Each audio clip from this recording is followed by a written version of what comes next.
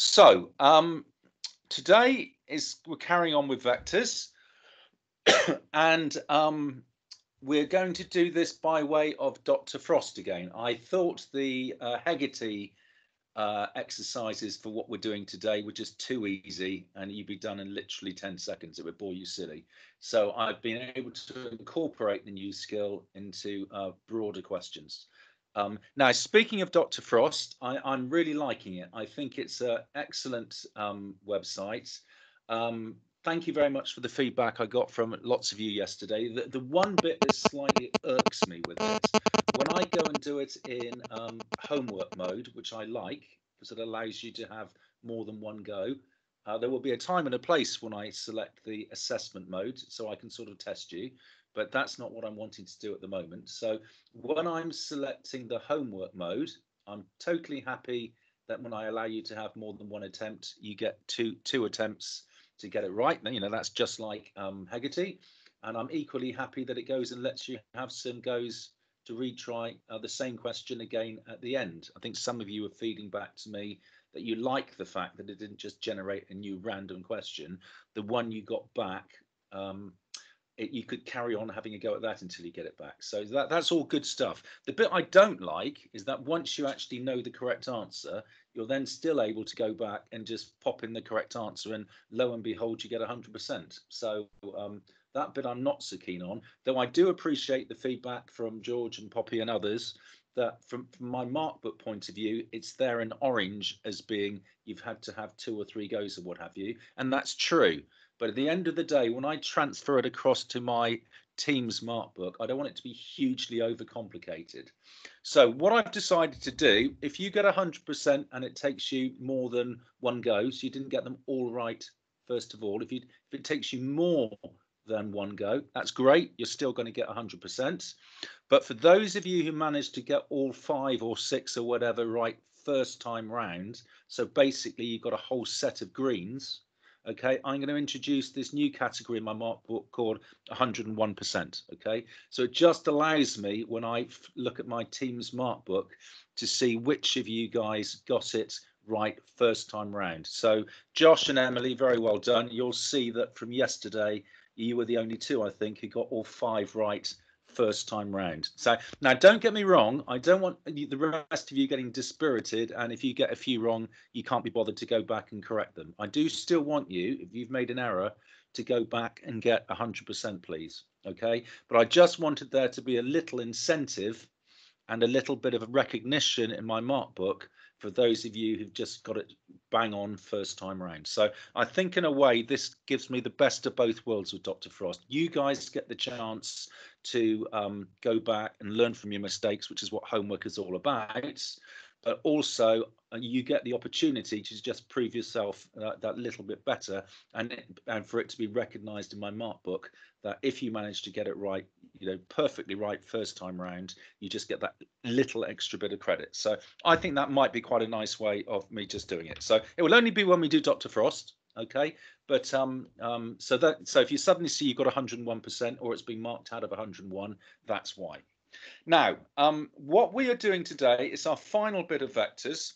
Okay, so we're going to be going back and looking at column vectors again. We just touched upon this the other day. That, you know, they're ever so easy. Okay, so we're going to be doing column vectors today. But what you're going to, the new concept is what's called the magnitude of a vector. Now that's just the size of a vector. Okay, so let's just say, for example, we got vector A, which has got the column vector 3, 4. So that's 3 along the corridor, 4 up the stairs. Okay, that's your 3, 4. So your overall vector A there, your vector A is that, right? That is your vector A. Now, when we're asked for the magnitude, magnitude just means size. That's literally what is the length of that vector. Now, clearly, that's just from Pythagoras, okay? So to work out the magnitude of the vector,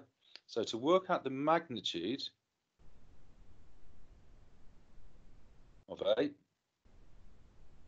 you simply just have to do Pythagoras. So we're going to do the square root of 3 squared plus 4 squared, which is square root of 9 plus 16. So that's the square root of 25, which is 5. So the answer would be 5. Okay. Now, not sure it crops up at IGCSE, but lots of you will be going on to do further maths in the A level. The way this would be represented is a single symbol. You still go like A like that, but to make the point that it's the magnitude, you take the modulus of it. So you just put it in those two straight lines down the side. Now, I don't think that crops up at IGCSE. So when they want the magnitude of A, or you're saying this is the magnitude of A, you've just got to write it out as being the magnitude of A. Now, clearly, if we had the vector 3 minus 4, okay, so you've gone 3 along and 4 down. 3 along and 4 down. That's going to be exactly the same length. Okay, that's still going to give you the answer of 5 because you're going to be doing the square root of 3 squared and the square root of minus 4 squared. And obviously a minus times a minus is a plus. So that's still going to give you 9 plus 16, 25. It's still going to give you 5. Okay, so magnitude simply means length. Now, you're going to be doing 5 questions in a minute. Okay, it's all set up as a Dr. Frost. If you want to download them, excuse me, the questions are sitting on Teams as the next assignment I've set up. So you've got the option to download the questions onto onto a Word document if you want to, or you can just be obviously just doing your own workings in your book and then just uploading your answers into Dr. Frost. Okay, now there's going to be 5 questions. The first 3 are very straightforward. They'll probably take you 5 minutes. The second 2 are quite challenging. Now, I don't want to just model those for you. I think that just gets a bit boring when I just literally model how to do something. I want you to start getting the experiences that you come across something in a test and you're going to have to try and figure it out for yourself. So what I'm planning on doing, I want us to basically come back later, let's say at 10:40. So I want us to go live again at 10:40 for me to go over, in particular, the last 2 questions if you struggled with them. Okay, so please can you come back at 10:40 for another bit of live lesson when I will go and talk you through all 5 answers, but in particular the final 2. Now I just want to give you a hint. If you happen to know a couple of vectors, say you know A to B and B to C, and the question is asking you to work out the magnitude of A to C, you've got to do all that geometric vectors work that we've done before. How do you get from A to C when we know A to B and B to C? So you might need to know do a little bit of a diagram to help you gather your thoughts. So you're just going to have to do your usual bit of, minus this and plus that and all that and that. So just try and figure. So step 1, you've just got to work out the actual vector AC, just using your normal geometric skills.